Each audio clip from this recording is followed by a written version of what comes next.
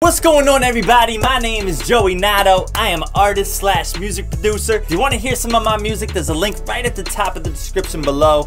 You should listen to it if you haven't. If you're in Nato Nation, that means you probably listen to it, so I appreciate you. Today, we're going to be reacting to more BTS, and we're going to take it back a little bit. We're going to listen to a song that they dropped years ago called Danger. I've reacted to a lot of BTS on this channel. I've reacted to a lot of K-pop on this channel. If you wonder why that is, that's because, I mean, BTS fans basically gave me my first shot. They were willing to listen to my reaction video and check it out. So I'm definitely appreciative of that. And they have a lot of variety in their music, so it fits the idea behind this channel of picking out different type of production. And since there's a lot of creativity behind their songs almost every time, there's a lot of different new things that I could pick out, people could learn about, and you know, be like, oh my god, I never knew that. If you're on Instagram, make sure to follow me at LuckyBoyNato, and if you're on Twitter, follow me on LuckyBoyNato as well. Make sure to say hi, so that way I could say hi back. That's all I got to say. BTS, Danger, let's get into it.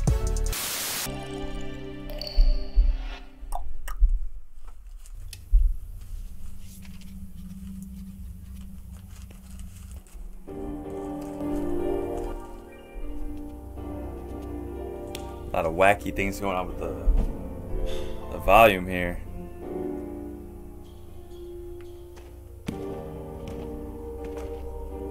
We guess it's sugar. I had to guess that since it had to do with basketball. Alright, punching bag, basketball, RM writing. I think it was J-Hope dancing. There's a lot going on. Alright, beatbox going on.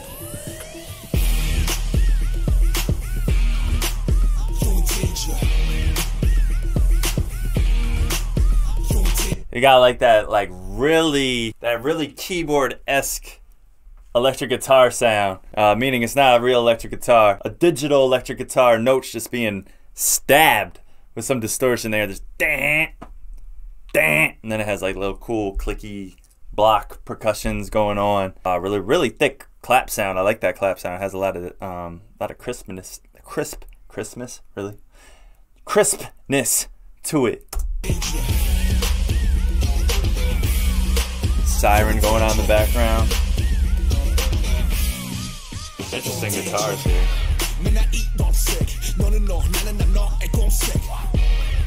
Oh, okay.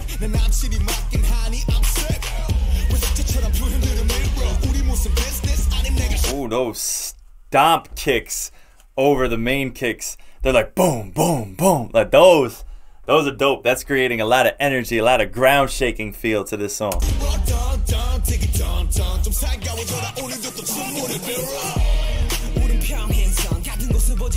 Ooh.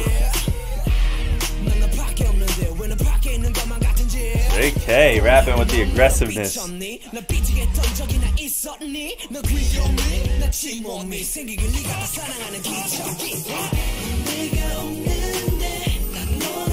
Listen, yo, it started off so aggressive, and then that's the K-pop way, I guess, is no matter what, they could be like talking about, I'll run up in your house, and then no matter what the vibe of the song is, the pre-hook is gonna be like, girl, I don't know, and I'm just sitting here like, but it's cool. I've said it before, it causes contrast in these songs, where the verse is hip-hop, hard-hitting, blah, blah, blah. And then you lighten the mood in the pre-hook, so that way when the hook does come in, it just seems even more impactful in comparison.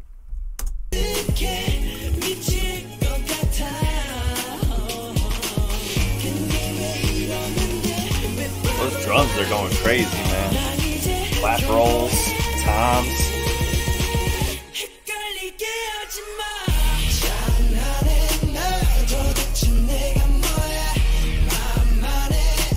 I like it. I like it.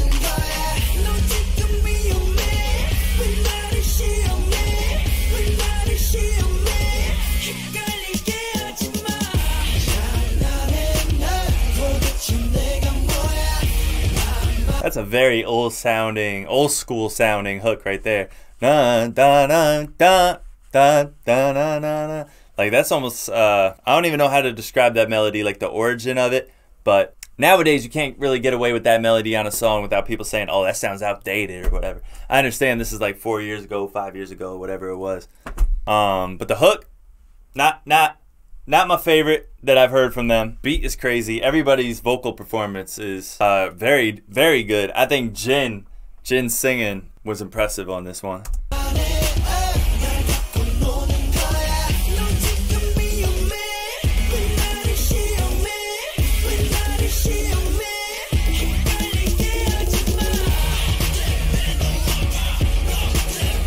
Okay, I like this part of the hook though. Those guitars.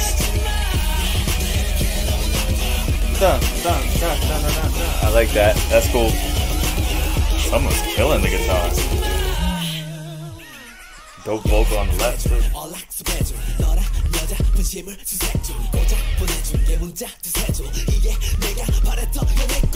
Oh, this is like a harsh breakup type of song, like aggressive love song, aggressive hip hop street love song. I don't even know what to call it. I don't even know.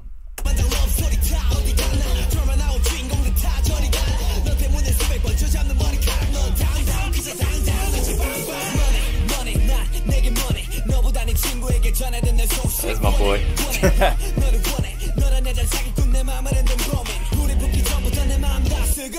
Okay.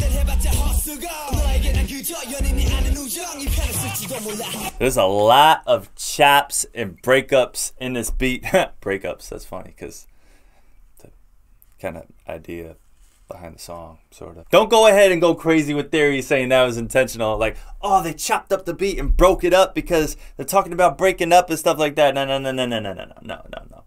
I could almost promise you that wasn't the case with this one. At least I don't think. That would be crazy. But there's a lot of pauses, stopping, and like those type of things with the beat here. Whoever was engineering the song or doing the production for it had a field day with this one.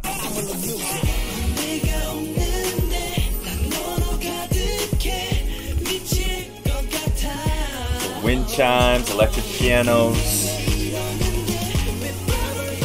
kicking the clap together.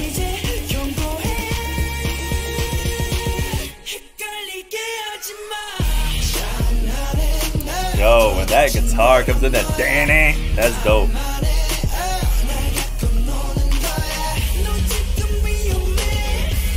Okay, hold on. The hook is growing on me a little bit.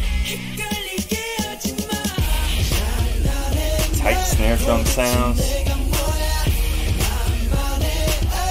This is very unique. Very.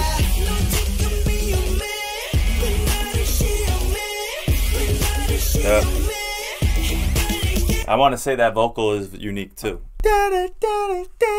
You know, that whole pitchiness in the vocal there is kind of like, I don't know. I don't even know how to describe it. I think it's just unique. These are some destructive people, man. They like to vandalize.